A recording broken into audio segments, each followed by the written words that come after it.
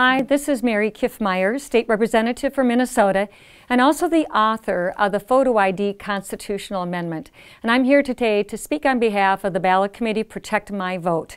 This is a very important committee, and I think that especially since it was based on the work of Minnesota Majority, which is an organization that has done a tremendous amount of research. They've really become election law experts. They've spent hours of every day, weeks and weeks, months and months for a couple years now, studying elections, doing intensive research, and I've come to trust them. They truly understand how the election system in Minnesota works. ProtectMyVote.com is an organization and a ballot committee that I'm working with and would encourage you to support as well. Thank you.